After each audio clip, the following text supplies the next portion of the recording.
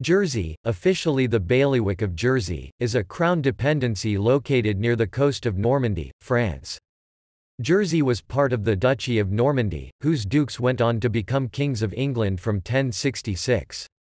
After Normandy was lost by the kings of England in the 13th century, and the ducal title surrendered to France, Jersey and the other Channel Islands remained attached to the English crown.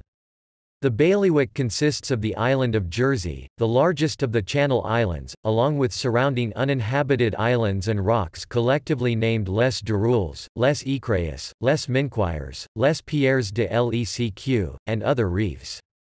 Although the bailiwicks of Jersey and Guernsey are often referred to collectively as the Channel Islands, the Channel Islands are not a constitutional or political unit.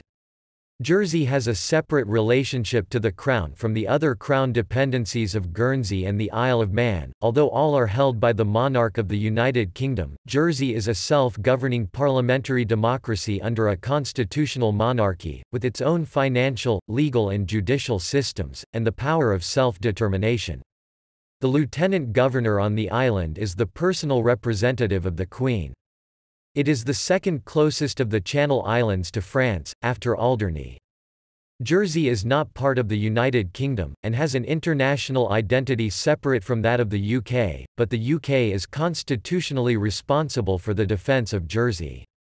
The definition of United Kingdom in the British Nationality Act 1981 is interpreted as including the UK and the islands together.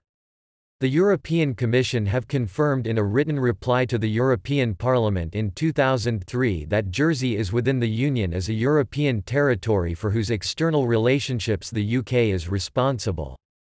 Jersey is not fully part of the European Union but has a special relationship with it, notably being treated as within the European Community for the purposes of free trade in goods. British cultural influence on the island is evident in its use of English as the main language and the British pound as its primary currency, even if some people still speak the Norman language.